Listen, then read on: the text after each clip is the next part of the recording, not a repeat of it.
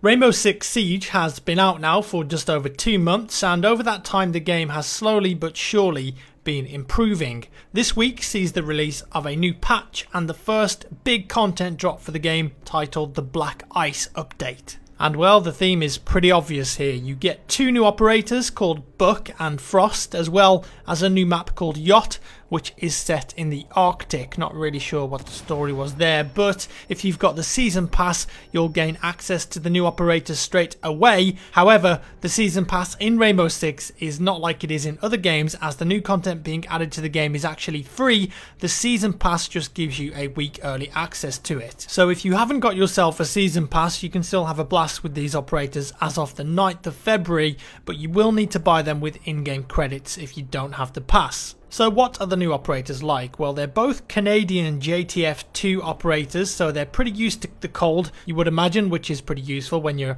called Frost. Frost is a defensive operator and comes equipped either with a Super 80 shotgun or a 9mm C1 submachine gun. The shotgun is actually really powerful, maybe even the strongest one in the game, in fact. Don't quote me on that, it just seemed really strong when I was using it. Maybe, dare I say, a little overpowered, especially at range. It actually has a surprising range to it, so you want to be careful if you're attacking. The 9mm C1 submachine gun, on the other hand, is a Canadian version of a weapon tested around the time of World War II by the British Army. It looks pretty cool, pretty different from some of the other guns in the game, in fact. Buck is the new attacking operator. He gets 2 powerful rifles, the C8 and the CAMRS, which actually stands for Canadian Army Marksman Rifle System. That's a bit of a mouthful. In terms of gadgets, Frost has a bear trap. Yes, you heard me correct, a bear trap, and these are called welcome mats in game. Any player caught in it will instantly be downed, and whilst it sounds good, in reality it's actually pretty easy to see these things on the floor. It won't catch most people out unless you place it in a pretty tactical position, maybe under a window where people are going to breach or behind a shield, and these can be easily destroyed. Buck's gadget on the other side is an underbarrel shotgun on his weapon. A little boring perhaps, maybe. Brand new operator, one gets a bear trap and a cool name, Frost. The other one gets an underbarrel shotgun and is called Buck. The shotgun isn't even that good. I think someone drew the short straw here. Next we have the map, which is a yacht in the Arctic, and more specifically Baffin Bay. Is that a real place? Anyway, it's crashed into an iceberg, where have we heard this before, and it's breached the hull. The Rainbow Six team have been sent there to secure the vessel because a submarine has docked near it. The owner of this ship, who happens to be nowhere to be seen, probably Hugh Hefner, must be pretty important to have Rainbow Six come straight out for them. Overall, I like this map. It's pretty big and it plays okay with some nicely designed areas and new props. When you place reinforcements and barricades, they almost instantly freeze over to blend in with the aesthetic of the map, which is a little bit of a problem for me. It just looks a bit too bright and washed out for my taste.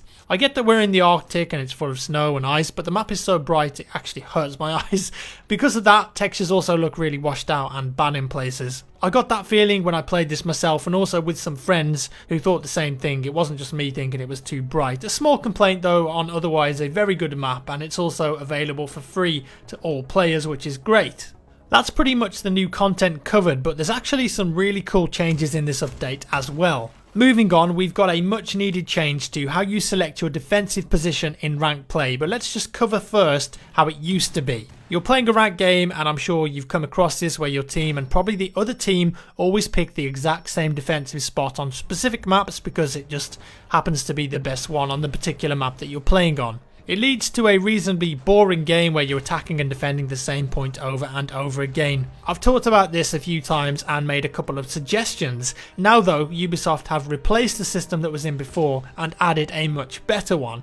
Defenders can still vote for the position that they want to defend, but if they successfully defend a certain position, then they can no longer select that position again until they've defended all other positions. If the game goes into overtime though, all positions will become available once more. This is a fantastic change in my opinion, and it makes the game far more entertaining and way less generic in ranked play. The only downside to this is that at the start of the game, when you're driving the drones around and looking for which point you've got to go secure, it's a lot easier because you can sort of remember which ones that you've already attacked and which ones have been successfully defended. But I think for the competitive element of the game and spicing it up a little bit, that's a trade-off definitely worth having. What's also worth having is that attackers can now actually spawn at different locations to teammates as well. Before this, attackers would all vote and the spawn location would be the location that got the most votes. Now, each player can select a point individually, which is great for flexibility and tactics, and it actually helps avoid spawn killing through windows and such on certain maps like House. You might notice some changes to your matchmaking rank after this latest update too, as the ranking system has had a big tweak.